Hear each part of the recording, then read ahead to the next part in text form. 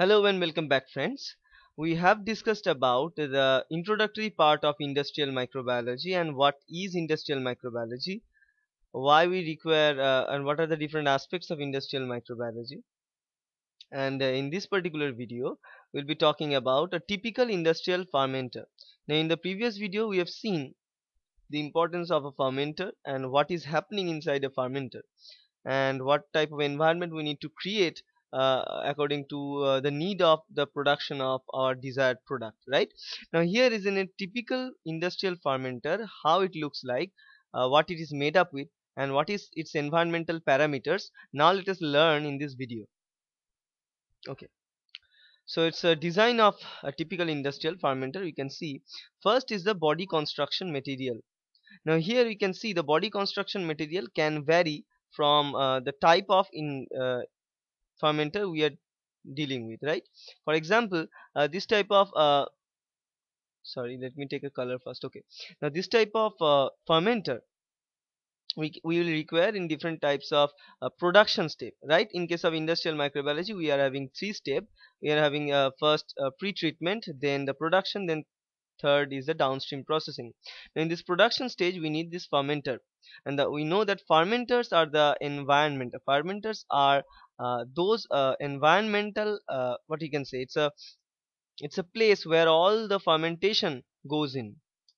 Okay, okay, so it vary from one type of product to another type of product what we want, because for example, for one type of fermentation, if it requires only 1 day, the material we used to make it will be different than the fermentation material which is we required to carry out, for example, for 2 or 3 months. In those cases we need different types of materials to build those type of fermenters.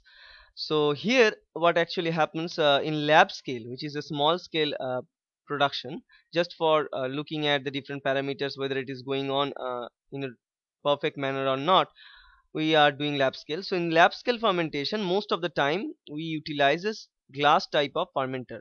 Now the fermenter is made up with borosilicate glasses. Okay, and as we are making this with glass, we can visualize all the things that are going on from outside. On the other hand, in large scale fermenters, most of the large scale fermenters are made up with the steel or the stainless steel, right? Okay, and the openings and closings of this there are valves at these points, and all of them will be made up with nitrile or butyl rubber seals. Okay, so this is normally happens in most general cases, like this large scale fermenter to produce beer and wine. We will see this uh, stainless steel fermenters.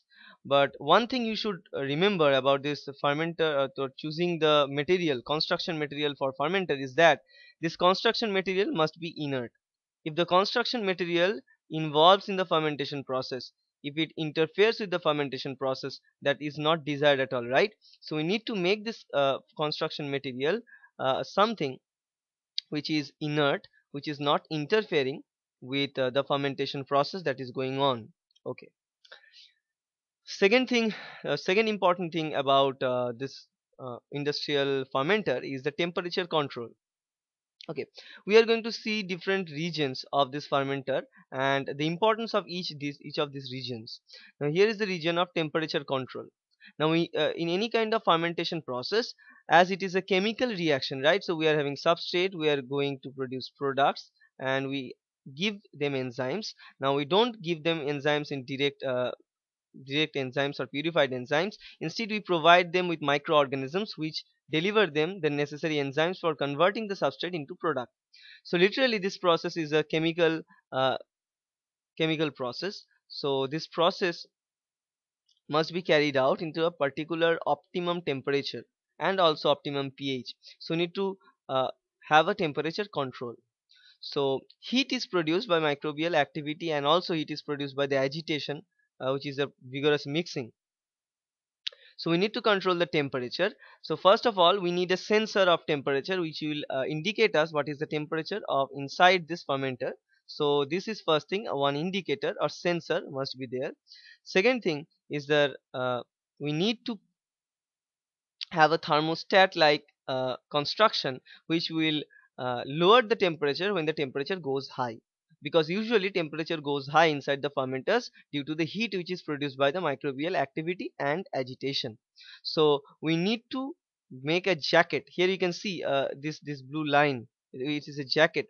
Now this jacket is a hollow line. Now through this hollow chamber of jacket we can pass cooling water. So cooling water is supplied through this hollow chamber of the jacket, and it is passed from this direction and it is removed from this direction. So as this cooling water is running, it is cooling this fermenter. So cooling of the fermenter will reduce the heat which is produced inside the fermenter. Okay, so we call them the heating jacket. That's very very important. We don't need to heat this fermenter up because we won't require them to heat, because generally lowering of the temperature inside the fermenter usually not occurs. Okay, what occurs is the gaining of the temperature. So we need to cool them down, and we can cool them down utilizing this cooling jacket by supplying cooling water. Okay, now we can have this type of jacket system in case of small scale bioreactors or small scale fermenters, but in case of large scale fermenters we cannot put this fermenter into a jacket because we cannot make large jacket like this. So instead, in those cases what we are having this coil like structure. So say this is the inner body. Inside them we are having the actual fermenter, and a coil like structure which is made up with pipes which is transverse throughout the place, and it is just circulating the middle chamber. Okay, now it is called the cooling coil. Now through this cooling coil we again pass cool water, and this cool water will start to lower the temperature of the fermenter inside. Okay, so this is an important part. This type of things can be seen in case of large plant scale bioreactors, but this type of things or jacket cooling jacket can be seen in case of lab scale. So it's in case of lab scale, it's in case of plant scale, okay, or large scale.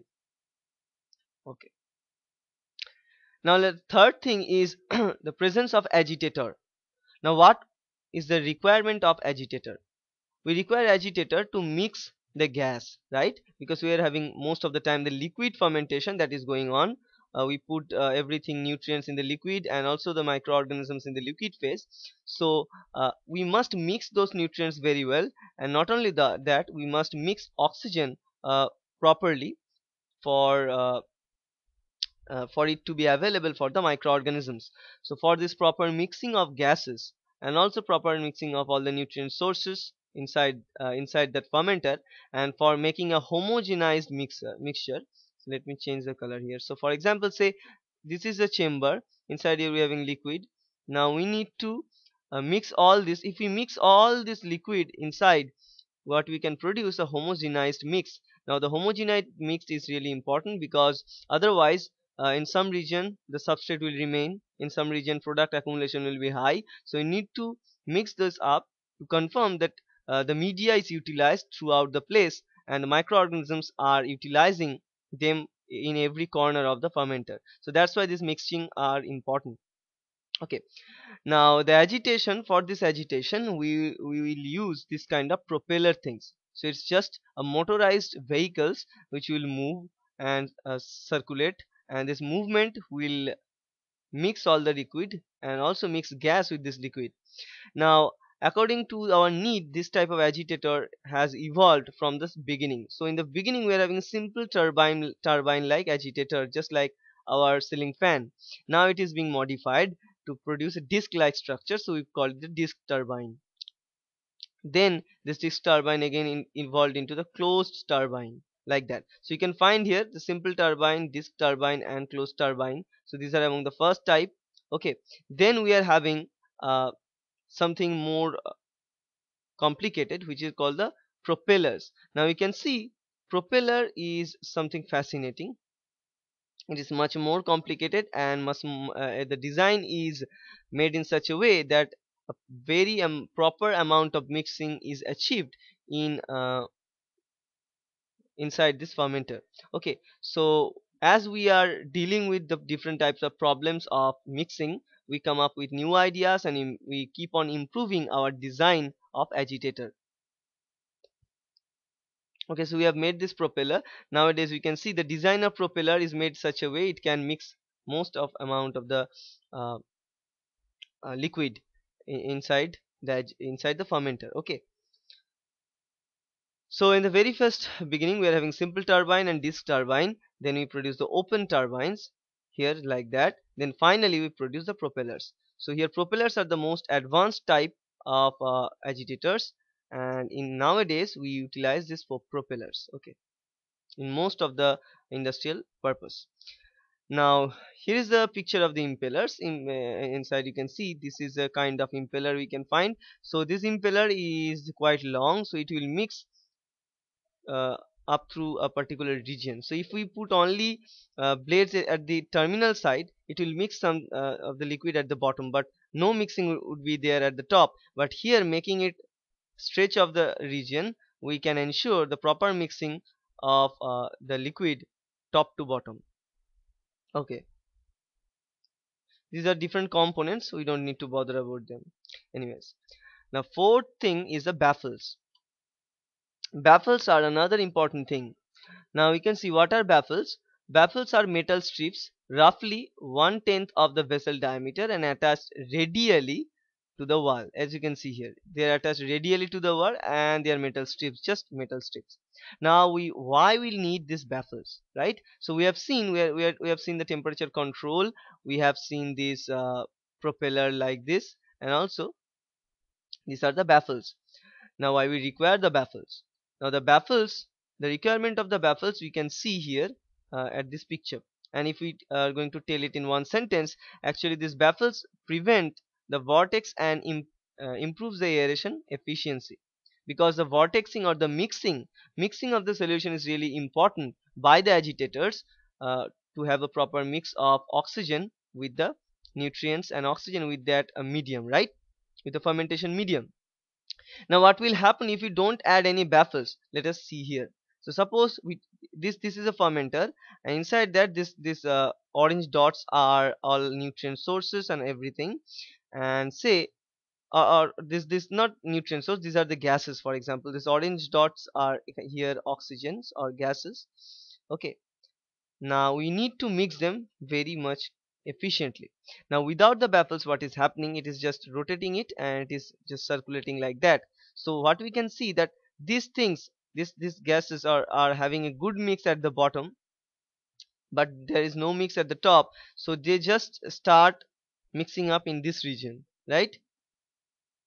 Now if we add baffles in it, then the mixing possibility is great, as you can see here. So from this top view you can also see the mix up is simply by this one or two lines, circles. But here we can find by adding baffles we can create the pressure in both the terms, that the water can circulate in small stretches in between the regions. For example, a small stretch in this particular compartment. So actually we are compartmentalizing the different regions. So again, here in this compartment it is circulating in different ways, right?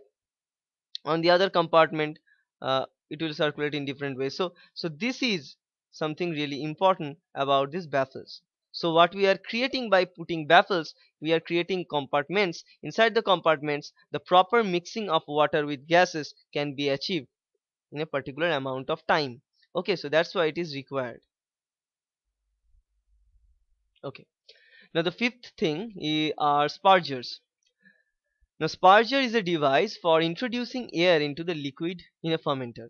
Now, here comes the importance. I must have talked before about spargers, then about baffles, but anyways, no problem. Spargers is a device which is adding air into the mixture. So, as you can see here, so it's a perforated rod or it's a perforated ring. Hollow tube is there. Air is coming in and it will come out through these pores that are present there. Okay, like that, as you can see in this picture, air is coming out. Okay, so according to the design and their functionality, we are having three different type of spargers. We are having porous spargers, orifice spargers, and nozzle spargers. Now porous spargers are used in laboratory scale non-agitated fermenter. Okay, so the fermenters where you don't need that much agitation, we use the porous spurgers. These are basically the first kind of spurgers that was invented, so this is not that much advanced one. So this is made up with sintered glass, ceramics or metal. Most of the time we can have a mix between ceramics or metal. Now here the pressure drop across the spurger occurs. So the disadvantage of this porous spurger, as you can see in this picture for example, so what happens, say air is moving, so air is just coming out from these outlets, right?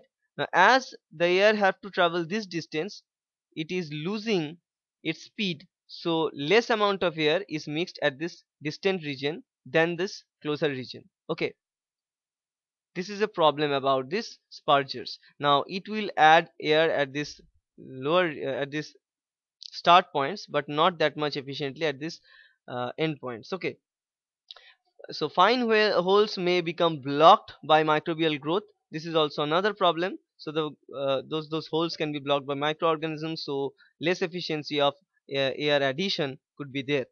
Okay, so we'll increase that the mixing air mixing with the solution utilizing the orifice spurger, which are the next generation spurgers. Now these orifice spurgers are again used in a small or large scale, whatever, for agitator or non-agitator fermenters. Now spurger holes should be at least 6 mm in diameter. Now you can imagine 6 mm in diameter means a pretty big hole. It cannot be jammed by any kind of microbial mat formation, because air is coming out all the time, so it is not sitting in just like that, and the hole is pretty big. Okay, the use of orifice purger is without agitation. In yeast manufacturing and also the effluent treatment in water, we can have this, and also in case of the production of single cell protein and in airlift fermenters. Now what is airlift fermenter? We are going to see in our next video about different type of fermenters. But here we know that without the agitation, when we require the mixing of air, just putting the air onto the mixture, we can use orifice purger. Okay. Now the third type and the most common type of spurger are the nozzle spurger. Nowadays used in most modern mechanically stirred fermenters during the lab to industrial scales. As you can see in this picture, this is completely different. It is just sitting onto the bottom of the fermenter, and it is much more strong, and it is also having holes which are pretty big, and it has a single open or partially closed pipes to provide the stream of air bubbles.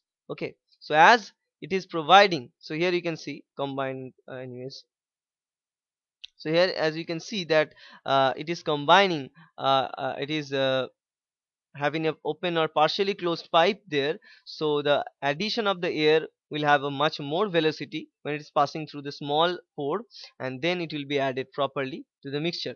Nowadays what we are having combined spurger agitator.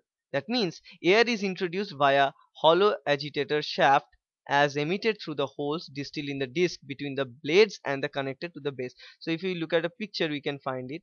I don't see the picture here. Anyways, suppose this is an agitator. For example, let me go back to illustrate that. Okay, so this is an agitator, right? And nowadays we are having combination of agitator and spurger. So what happens in this case is that this agitator is having pores in it. So now this agitator is mixing the gas, and also it is gases are coming out of these pores to be mixed into the water. So it is acting as two in one. So it is providing the gas as it is having perforations in it, and also it is mixing this gas with the mixture with the medium of the fermentation. Anyways, now let's go back here. And the final thing about any kind of industrial fermenter, or any kind of fermenter in the lab scale or even in the major scale, the safety measures. The achievement and maintenance of safety condition is really important. Now in case of industrial scale productions, you must have a particular safety criteria to be fulfilled to get a certificate from the safety consulates. Now it is necessary to be able to sterilize and keep sterile a fermenter and its contents throughout a complete growth cycle. So it's not only to sterilize once, but we need to keep that fermenter sterilized throughout the time. It is also necessary to protect workers and environments from exposed to the hazardous microbes and also animal cells. Okay, for containment regulation, which is an important thing for the industrial personnels. This containment regulation and giving for the certificate, you must have this type of aseptic conditions. Now here are some examples. I don't encourage you to mug up all this, but just once go through this thing and you will understand. The sterilization of the fermenter is a very important part. Then the sterilization of the air supply and the exhaust gas is another important thing. Third thing is the aeration and agitation. So aeration and agitation is another important part. Now nowadays we can have combined aeration and agitator. Addition of inoculum, nutrients and other supplements must be there. So there must be a channel through which you can add inoculum, nutrients and other supplements. There must be a place for collecting the samples, which we call a sampling port. And sixth thing is the foam control. Now as we are having vigorous mixing of the gas with this liquid medium, it will generate foam. Now we need to control this foam, otherwise this foam will give rise and it will touch the top layer of the fermenter, and it will also touch the outlets of the fermenter, which can be contaminated. Now for that reason we must have a foam control. Now we can have a mechanical foam breaker. Nowadays it is attached with the sparger itself. Like, it's only one motorized content. It is rotating. Foams are also not able to generate due to the presence of this foam breaker, and also spargers and these blades of the sparger will have a better mixing. Appropriate seals provide for entry ports or for sensor probes, there must be there. So in each of these different inlets and outlets to this fermenter, wherever the fermenter is in contact with the environment, there must be some sterilization area, sterilization chamber, through which those things will be connected. Okay, so appropriate seals must be there, otherwise it will leak, and leakage of any resource will be wastage of that resource, and also it will increase the chance of contamination. Now proper sealing for rotating shafts is also important. So for this rotating shaft we have a proper sealing, and maintaining a steam barrier is in a fixed piping is also important, and provision of appropriate pressure release facilities. Otherwise, if the pressure start to build there for a longer period of time, it can eventually lead to the dangerous effect of bursting this whole thing. So we must have some valves through which pressure can be released, and we can also monitor the pressure by looking at a pressure monitor, right? So there are valve like, so this is, suppose this is the opening, so here is a joint between one outlet and inside this fermenter, so we can find these joints. In these joints we can have single o-ring or double o-ring. So these rings are called the o-rings. So you can have single or double o-rings, which is just blocking, it's a rubber washer like structure which is blocking the exit of any kind of resource from the fermenter. Okay, so according to the presence of all these things, and presence of all these things in right amount will finally uh, give us a better type of fermenter.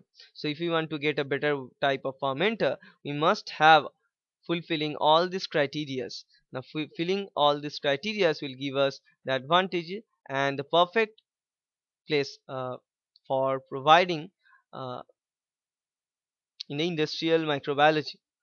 Okay, so we need to fulfill this. These are the major things. There are other lists of requirements, but these are the major things we need to fulfill as a safety measure.